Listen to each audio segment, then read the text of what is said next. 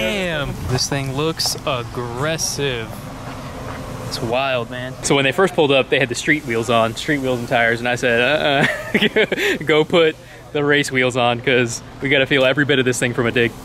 What's up, guys? Javier from That Racing Channel. Today, we have an awesome episode in store for you. Behind me, we have a 2019 Audi RS TT. This thing is so sick, and this thing looks absolutely menacing on this 15-inch drag pack. We definitely have Audi fever. We recently featured Mark's Audi RS3, and that thing just blew my expectations away. It was such an awesome car, such a great experience to drive. So this is basically the same drivetrain as the RS3, except it comes in a smaller package. So it's like 300 to 400 pounds lighter, which is a huge difference. Other than that, it's the same 2.5 liter, 5-cylinder turbo. This one's actually on a stock turbo and has been in the 9s, which is absolutely mental when you really think about that. It has a factory turbo, a factory transmission, factory engine with bolt-ons, and of course E85. Man, I cannot wait to ride in this thing. All right, guys, so let's check this thing out. What's up, my man? Hey, how's it going? How you doing, brother?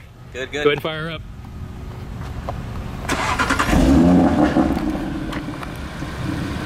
Ooh, man, this thing looks beast on this wheel and tire setup.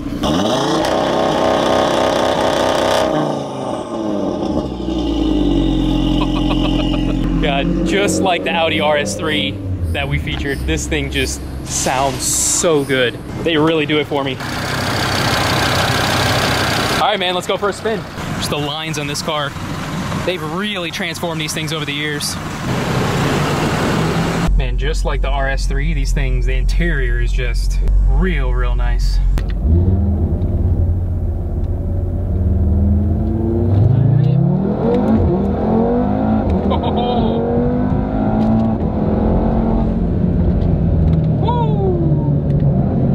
That gets it. That puts you in the seat, bro. All right, let's do it, man.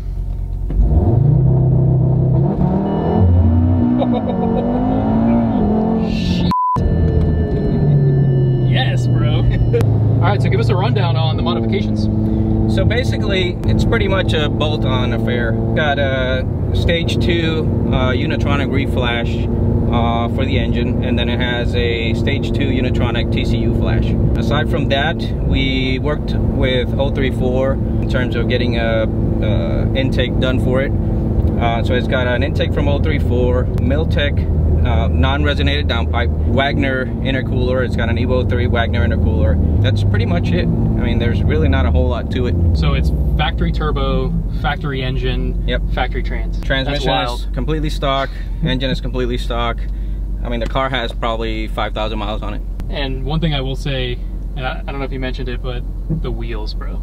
A lot of people might look at it and be like, what, you know, what in the world's going on there? But for any racer, right? If you don't like the stance of this thing and how hard this thing looks on those wheels, I don't know. We can't be friends now. That was probably one of the things I disliked about the car the most, was the factory 20s. I wanted more meat on the tires, so I went ahead and got some new speed wheels for the street. And then I was sitting around in the shop and I told my tech, hey man, what do you think? Let's get some Bilacs. You know, they look so good on the Talon. So I talked with Damien over at Bilac and we put together a 15-inch package, and you know, that was pretty much it. That's got to be my favorite thing about this car.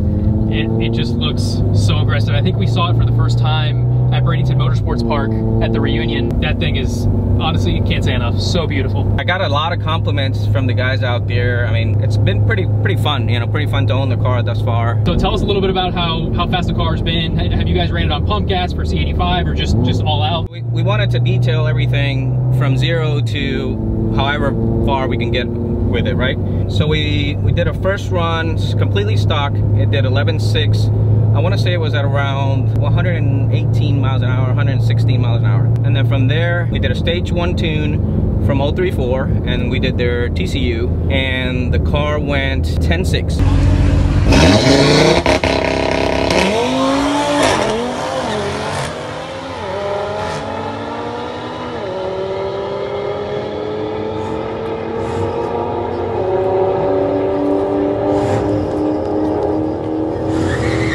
Pretty much street tires, nothing else, and you know, the couple mods that I mentioned. We wanted to go a little bit further. 034 didn't offer anything after that. So we got with Unitronic, and Brian and John have been phenomenal. They sent us over a injector upgrade, and then we did their 4-inch inlet and TCU and ECU tune, and the car just transformed. On E85 it went 10.3.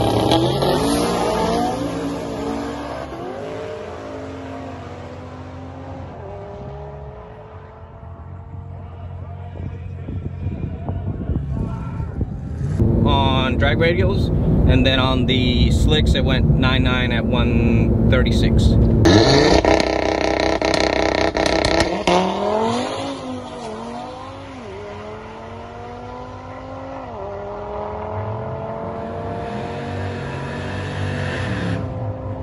You really think about it, that's pretty mind-blowing. Factory transmission, factory engine, factory turbo, bolt-ons, fuel, and a 9-second car. Yeah, it's pretty wild. So the one thing I absolutely cannot wait to feel is a dig in this car, because I haven't been in one. I've been in the RS3. The RS3, the launch was ridiculously fast, but the one thing that I've heard is these actually launch harder on the street than the RS3s will, so I cannot wait to feel that. Yeah, I think you're gonna like it. I'm blown away with what Audi has done and Unitronic on these cars. I mean, the launch is so smooth, but it dead hooks.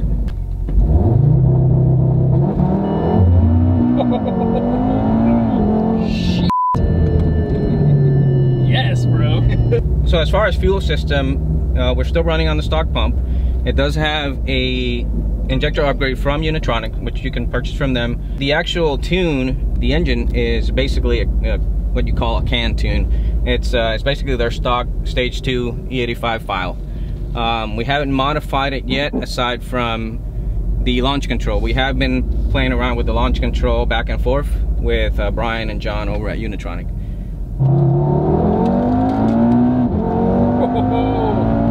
Man, this thing just comes on. Wow. Thank you, dude. AC back on. Good to go. I mean, the one thing I will say, the previous models, I haven't always been a huge fan of, and this is the first model that it's really breathtaking. Yeah. The lines on the car, the performance is just next level, man. Yeah, I think I was just like everybody else. When I thought about buying a TT, I was thinking, well, I don't know how I feel about that. And then I started researching more, and it just made sense with the amount of weight that you save from an RS3. I was like, yeah, it's a no-brainer. So I don't think I've seen any other on these wheels yet, right? Or is this the first one on it? As far as I know, this is the first one on this set of wheels. It took a couple of tries back and forth, trying to find the right measurements and the right barrels and stuff to work. But so in the past, these weren't always known to be like performance cars. You know, I was blown away that they're so much lighter and perform just as well, and I think they probably even launch better than the RS3. Audi killed it with this car, hands down. I was just as impressed as you. I mean, when I purchased the car, I purchased it in North Carolina, so I got to drive it all the way from North Carolina to Florida. That's a fun road trip. Yeah, man, and I was just hitting it at every corner I could, and I was just blown away. I was like, man, the Audi just did a phenomenal job with the car. And these Audi interiors these days are just so nice. I love the red stitching. It's got the Alcantara. Can't believe this thing has back seats. Good for somebody with no legs, or hey man, family car, baby seat. Man, that's fun.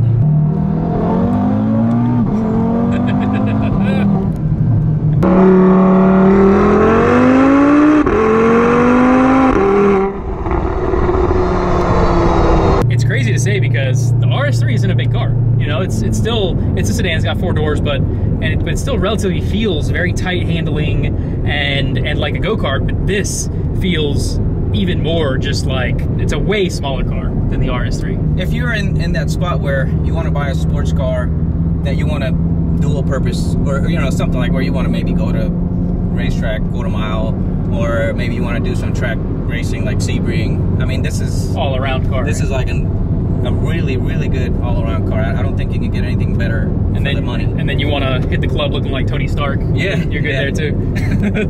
I really love how Audi over the years is really transformed like the front end of the RS series to be more like their supercar, like the R8. That's just something that when that latest model R8 came out with that front end, I mean, everybody lost their minds over that, and you can see that design, that same design trickling down. What they did with the fenders, where it's like flared now, you get a little bit more wheel. I was able to fit a 275, which Wow. I didn't think I was gonna be able to do that, so we're badass. sitting on 4 275s.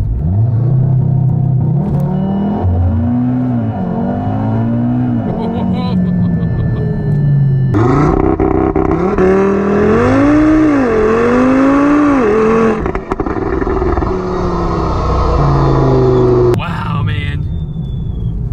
That's a blast.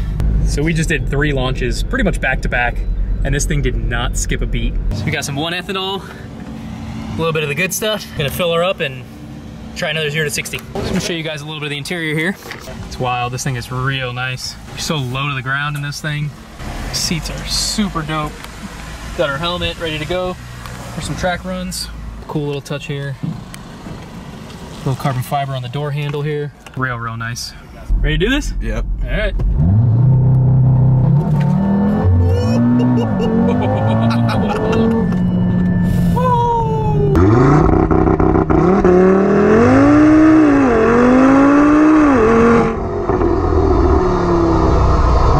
Oh shit. Bro, my man. God damn. It like takes your breath away a little bit, huh? Dude. Bro, this thing leaves so much harder than the RS3, man. Holy shit. I didn't feel the RS3, but I already can tell. I mean, just from looking from the outside, you can tell.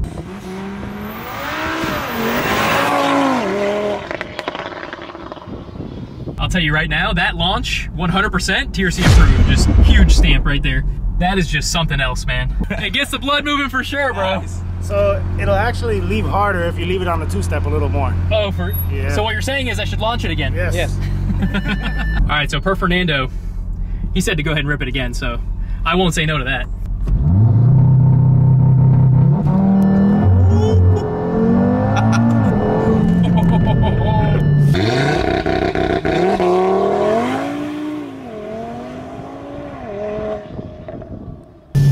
Oh my God. Holy shit. Yes, that one, dude, that one spun. For sure, yeah. That was spun, but then the front wheels were just, or the front tires were just carrying it, and the back was just hazing them. Dude, that is so much fun. It stakes you into the seat. I mean, stakes you back in the seat. When we were at TX2K, we launched like a 900-ish horsepower Porsche Turbo S. Outside of that, this for sure is like the fastest launching street car I've been in. The only other thing I can compare this to is that blue WRX that was at the Invitational at one time. Oh, that's dude. I mean, that's a total race car. Well, remember, that was on the track. Yeah. So he's got full traction. Yeah. For this, being on the street, on just like asphalt, basically. Yeah. I mean, it's just next level, man. I mean, to be able to compare the two, I mean, track and on the street, I mean, that's just a testament to what this car can do. Dude, my man, you get a huge TRC approved fist bump right there. I mean, I don't know if it gets more fun than that for just, I mean, it'll literally do it over and over and over. The consistency is just so awesome, man. All right, man. Well, let's go for a couple more hits. All right, let's do it. To be honest, a lot of guys might roast me for it, but I'm digging this more than the RS3, to be honest. It's rad. Jeez, those shifts. This thing is so much fun. And again, I mean, guys, you got to understand, I ride in a lot of cars, and I've been in things that are in cars, Lambos, GTRs that are 1800 horsepower, 400 horsepower, naturally aspirated 3-rotor RX-7s, like you'll see in Jack Cecil's episode. Different power ranges, appreciate them all in their own way. And this car, for just being a full street car, I mean, you can drive this thing cross country. You know, we got the AC blasting. We probably hit 1.2 Gs or more, or something like that from a dig. Just all around fun factor. I mean, this is 100% TRC butt dyno approved. It's just so much fun, and the crisp, clean shifts on this DSG is just, I mean, it's like nothing else. I just gotta say, people are really sleeping on these things. I mean, including myself. I had no idea this platform and the newer ones were, the newer TTRSs were this awesome. I mean, it's basically an RS3 on steroids. We called Mark's RS3 the baby R8, and I think, to be honest, truly, I think this is the baby R8 when it comes to like the lines, and when it comes to just, I mean, all around performance. I can't say enough positive things about this car, man. I can't thank you enough for taking me for a spin. Oh, awesome, man. Thank you so much.